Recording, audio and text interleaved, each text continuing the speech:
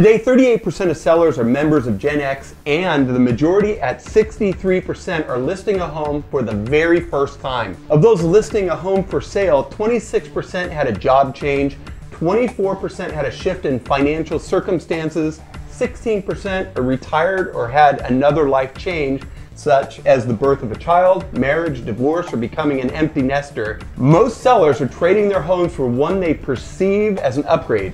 The average is seeking 100 more square feet and a home that costs about 11% more than their current home's value. So here are a few of the stats on the sellers. Number one, 30% of sellers' top regrets was not enough time to prepare for the sale.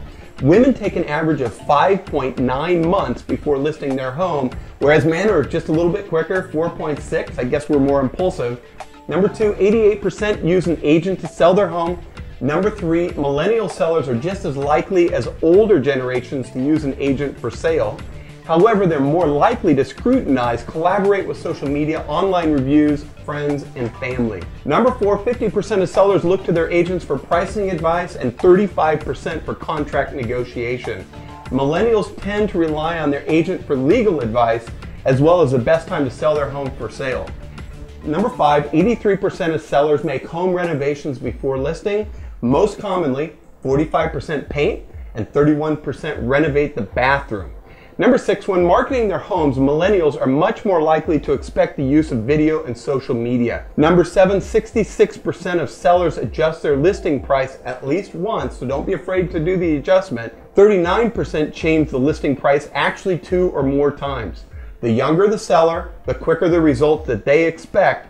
52% of sellers are first-time home sellers and 47% are repeat sellers they've sold before. But regardless, the majority indicated that putting their home on the market was a challenging and kind of scary process. Their ability to get their desired sales price can have a major impact on the financing of the next home that they go to purchase. Now, for minding your own business.